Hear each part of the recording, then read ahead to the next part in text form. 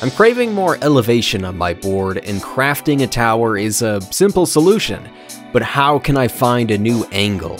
Turning a tower into a tabletop paradise.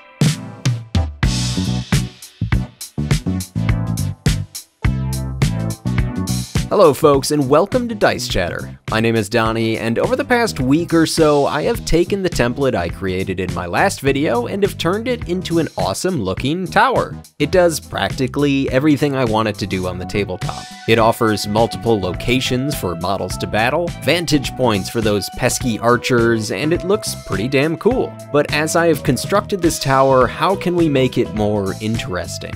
What are some other fun ways we can take my Dice Chatter template and create another awesome structure? For those interested, check the description for the free PDF download, and why not do all the other socials at the same time?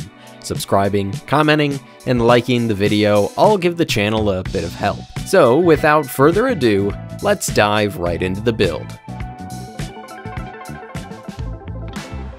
Cutting out the template and gluing it down to some construction paper is the first big step. While I snip and cut away at these arches, I keep wondering how this tower will look. The template allows for a near infinite number of options and creations, which can lead me to a bit of analysis paralysis.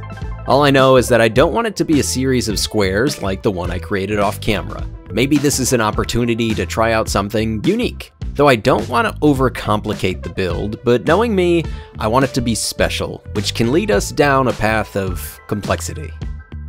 I've decided to experiment today and attempt another basic shape, the triangle. I've never really attempted to use this shape in my terrain building before, and I'll be honest, I had to do a bit of basic algebra and some horrible memories resurfaced. So much for not making it complicated. I took a bit of time drawing on my little whiteboard, thinking of the sides, corners, and angles of each of these shapes. Just like my other tower, we will have multiple levels for minis to fight and travel across. And as long as my geometry and math are correct, this tower should shape up quite well. And to help shape these triangles into a rising structure, we need a strong foundation. I make sure to weigh down the build with some metal BBs. Some heft is important for terrain builds, especially for those taller structures who are at the mercy of a flamboyant hand or a teasing tape measure. Furthermore, the arch template can even be used on the inner walls and gives us a good opportunity to make something aesthetically pleasing. At the end of the day, take your time crafting the foundation. I believe it is the most important part of this terrain build. I mean, take a look. At the state it is right now, it is an actual functional 3D piece of terrain that can be used on the tabletop. All it really needs now is just a few bricks and some color, and we will have ourselves a ruined stone tower. So let's make this tabletop tower visually pleasing. As like all my foam brick builds, I dip into the classic A, B, and C bricks. Consistency with a bit of flair keeps my terrain builds fun, as well as allowing them all to start meshing and blending with one another. As you may have seen in my previous terrain build, we did our best to complement and create interesting and functional features on each arch. And we plan to do that again today with these towers. I find starting at the bottom and working our way up is the best way to wrap my mind around the style and scheme of this terrain build. There isn't much advice I can give during this bricklaying process. There are thousands upon thousands of configurations and ways to lay out these foam bricks. Though I'd say some decent advice is to think about the setting of these towers. Where will they be located? Maybe an abandoned medieval city, an elven sanctuary, or maybe down in the 9th layer of hell. The things that I keep reminding myself during this step is to keep an open mind, be willing to try something different, and of course, allow yourself to screw up here and there. I goofed up a lot on the first tower, and I found interesting ways to get around these little inconsistencies. Or, you know, bricks not lining up how I want them to. Things like the underside curvature was a bit difficult to wrap my head around, and in a literal sense, my hands as well. I guess some good advice would be to give yourself some room so that you can place a few bricks down and not be restricted by your own appendages. Yet in time, the bottom half of this tower has come together. I like how it has a sense of organization, though at the same time, it looks a bit rough around the edges. In a good way, of course. For the top half of this tower, I get my foundations together once again and go through some of those exact same steps and thought processes. I did have some conscious thoughts about making these towers a bit more modular, leaving the bottom and top half separate and not hot gluing everything together. Your mileage may differ, but with an intricate and big build like this, I wanted to keep everything together and create an interesting and exciting terrain build. So the bricks have been laid and glued down to the foundation. The art style is a bit different on each of these two towers, but they still look as if they could have been created by the same society of people or creatures. The big question now is who created these towers, and how are we going to paint these structures so that they blend well on my Wargaming board?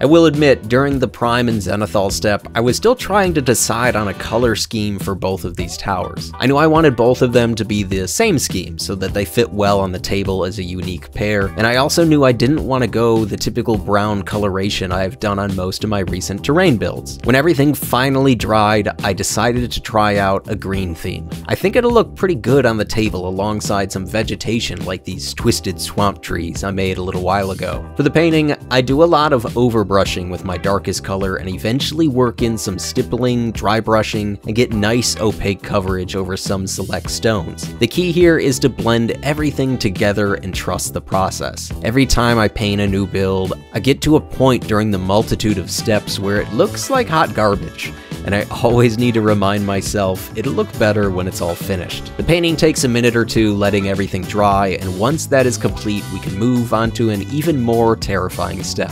Joint compound, spackle, whatever you want to call it. This product is the key to making these buildings look unique and properly constructed. We push this goop with a touch of water into each crack and crevice. It's best to wipe away any excess spackle with a clean and dry paper towel. I even decided to use some Q-tips and makeup sponges to help out with the process. You gotta make sure to let this dry for a good amount of time, 24 hours or so. Then we can properly blend these stone towers with our board and my other terrain builds. For priming everything up, I really enjoy using some Army Painter washes through the airbrush. It adds a sense of character and age to each structure. I did also add some skulls and rope prior to this step. I figure why not add a bit more character to this build as we move along, getting closer and closer to the build's completion. Compared to all of the other steps in this process, adding grime and age to these towers was quick and relaxing. And once it all dries, going over everything with an extremely light dry brush of an off-white, adding some interesting graffiti with a white ink, and of course you can never go wrong with a bit of blood splatter. There is no doubt I enjoy these new ruined stone towers. The amount of playable space on my Wargaming board has increased and has even added more verticality onto the table. Though there are some big questions I need to ask myself when we look at these glamour shots. Do I enjoy this new angle of terrain building? Will the triangle and diamond shape become a new thing? I guess I truly don't know the answer to these questions, but some comments and input from you could help me figure out some future plans and builds. And hopefully over time we can create something out of this world. As always, I want to thank my patrons for helping me and the channel reach new levels and heights, figuratively and literally. Until next time, folks, I want to thank you all for watching, and of course, happy gaming.